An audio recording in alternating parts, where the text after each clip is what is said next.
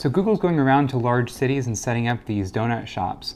And you go into the shop, there's a bell and there's a Google Home. You hit the bell to let the workers know that you're there. You ask the Google Home your question, predefined questions that they give you, and it will give you an answer so you can check out how it works. And then down the little chute comes down the box, and in this box will either be 2 donuts or, if you're lucky, a Google Home Mini.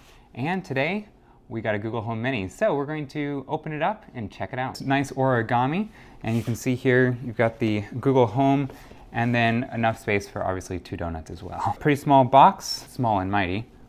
So on the bottom there is a little tab here, and we can just pull on that. We don't even need a knife to open it up. Looks like I do need a knife to go ahead and cut down the sides here.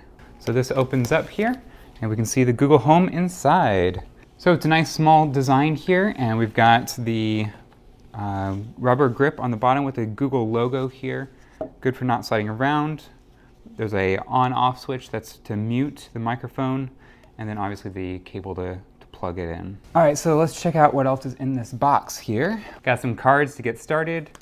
Probably don't need those. So let's go ahead and get it plugged in and check it out. So we got 3 little lights here showing up. Let's compare this with the regular Google Home. So you can see here it's got the same coloring on the bottom, same type of fabric as well. Welcome to Google Home. To get started, download the Google Home app on a phone or tablet. All right, let's go ahead and get it set up. Opening up the Google Home app, and it already sees that one device was found. Lights just turned blue. Not sure if you can see that. And yes, we heard that sound. This is going to go into the office, so let's go ahead and... Okay, Google. Hey, Google. All right, so this is when it's done. We hit continue. Hi, I'm your Google Assistant. I'm here to help. To learn a few things you can do, continue in the Google Home app. Hey, Google. Set the volume to 40%.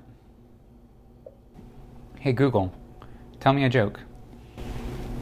One joke coming up. If a short psychic broke out of jail, you would have a small medium at large. And there you go, lame jokes from Google. So that's all you need to know about the Google Home Mini and the pop-up store.